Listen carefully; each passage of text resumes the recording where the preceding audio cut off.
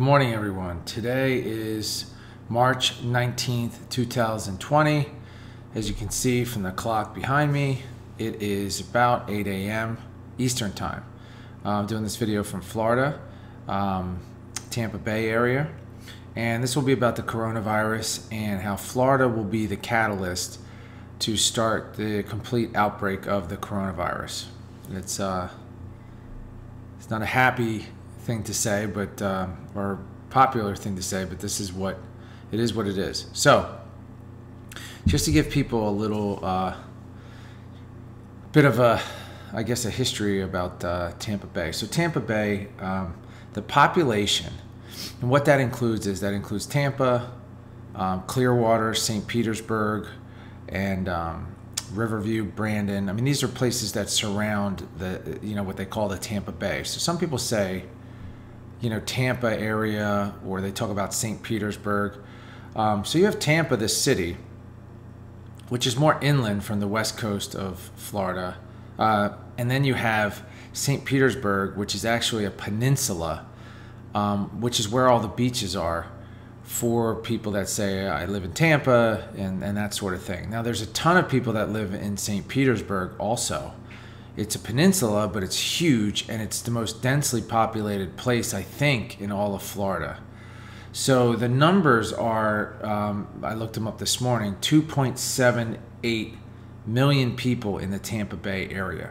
So close to 3 million people. Now, here's why the Tampa Bay area, especially St. Petersburg, will be the catalyst to spreading the coronavirus throughout the country. Now, this will be 2 weeks from now. The change will completely happen. Now, I say Tampa Bay. I meant Florida will be the catalyst. So here's the thing. So about 3 days a week, I go to the Sunset. Right now, it's past daylight savings time. So I go about 5 o'clock and stay till about 8 o'clock, maybe, possibly. Sunsets are around 7:30. They last a long time after they set. So it's not completely dark, and even if it is, it has kind of an orange haze over it. Sometimes I go a little bit earlier, sometimes I go a little bit later, but I'm usually there around, at sunset at 7:30. So, today's Thursday, the 19th. I was just there 2 days ago, Tuesday, the 17th, which was St. Patrick's Day. And the beach where I go to is called St. Pete Beach. Now, I used to live on that beach last year, and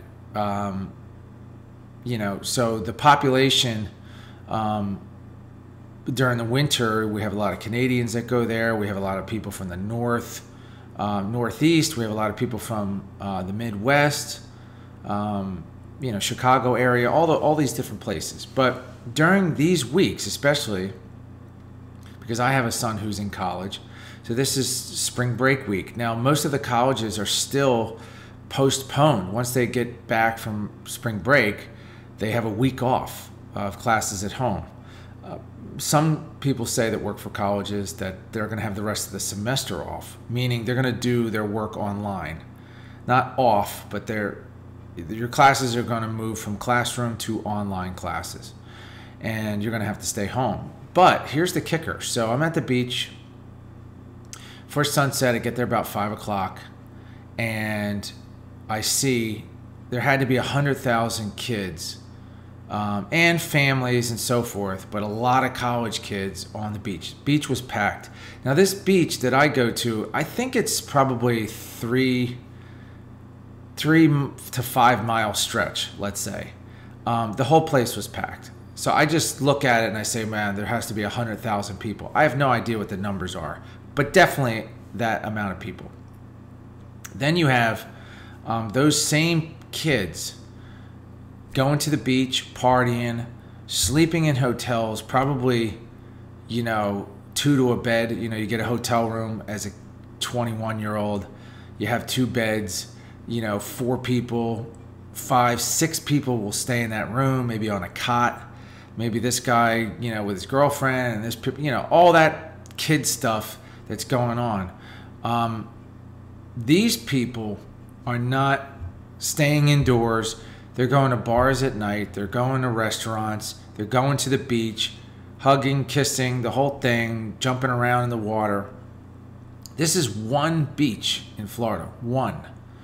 And a lot of people haven't even heard of St. Pete Beach. I don't think it's it's not the capital of spring break. So we still have Panama City, Daytona, Fort Lauderdale, Miami, Clearwater Beach, which is about, I think it's about, let's just say 10 to 15 miles from St. Pete Beach, which I just heard on the radio. Well, I actually talked to somebody, but I heard on the radio this morning to make it official that they're closing down Clearwater Beach on Monday, which, so these people are still going to have 4 or 5 days to hang out at the beach and go to the bars and go to the restaurants and so forth. So we're talking about 2 beaches that I see out of thousands of beaches in Florida. And like I said, there must be 100,000 kids running around in St. Pete Beach. There's probably 100,000 running around in Clearwater, 100,000 in Miami, 100,000 in Daytona, 100,000 in Panama City, Jacksonville beaches. I mean, you have beaches everywhere. So this is why Florida is going to be the catalyst of the coronavirus, because as soon as it spreads within this young population, and I overheard kids talking on the beach. Where do you, because what happens is there's a group of guys drinking beers, having fun, and then other guys were like, hey, where do you go to school? What do you, where are you staying? What hotel? Oh, that's cool. You going to this bar? These type of conversations. I overheard this group, they are from University of Indiana. Then another group was from Michigan. Then you had kids, you had kids from everywhere. I don't have to walk up and down the beach and ask all these kids what college they go to. They're from all over the place. And so they're going, and another thing is they live all over the place. So you might go to University of Indiana, but you live, or Indiana University, but you live in California, or you live in Michigan, or you live in Arizona, wherever, Colorado, New York. Once these kids and families, because there was some families there with young, 5-year-olds and all that stuff. There of course there's foreigners. You see a lot of people, you hear different languages when you're there. So I sit on the beach for 2-3 hours, and I'm watching the water, watching the sunset, listening to different people walk by, conversations. But like I said, there were so many college kids, I just happened to be sitting near a bunch of them.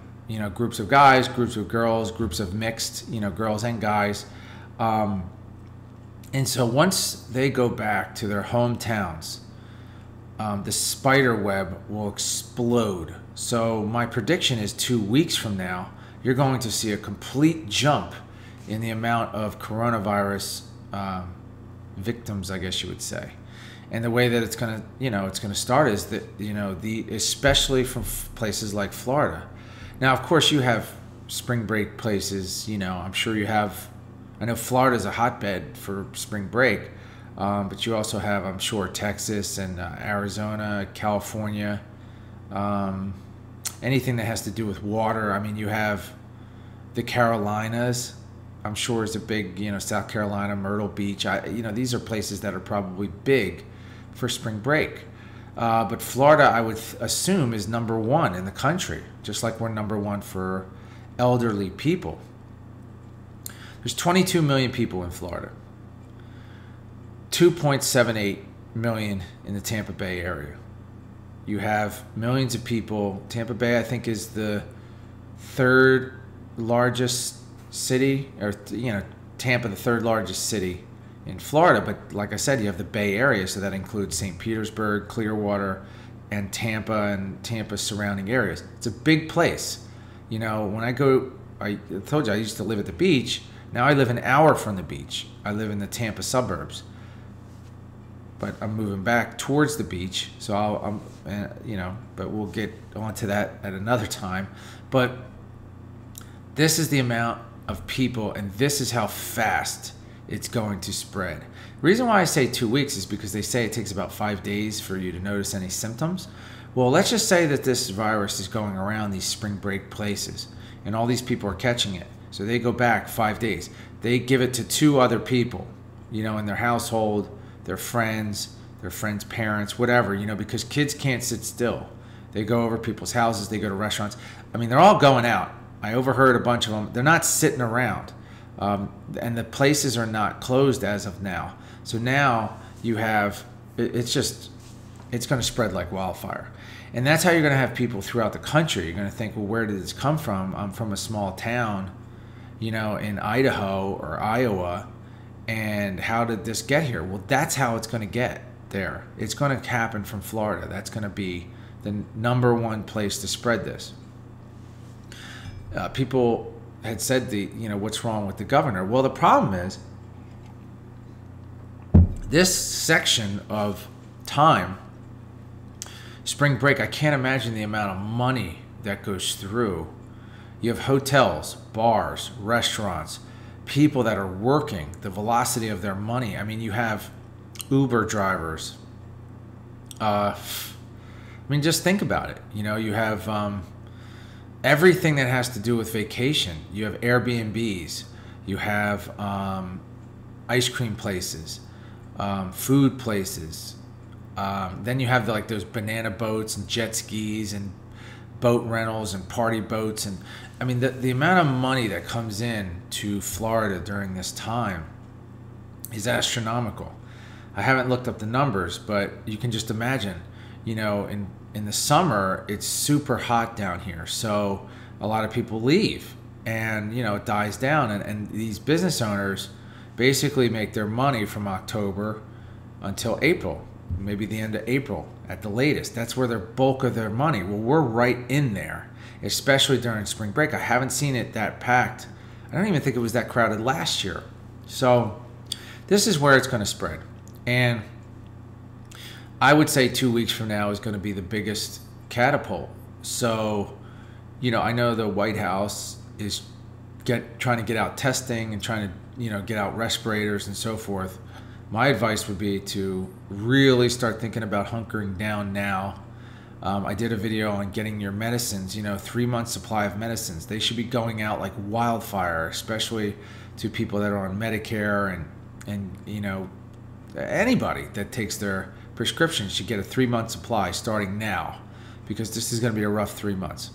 Thanks for watching. I hope this video helped. Any information, please leave a comment, subscribe to the channel, and I'll see you at the next video.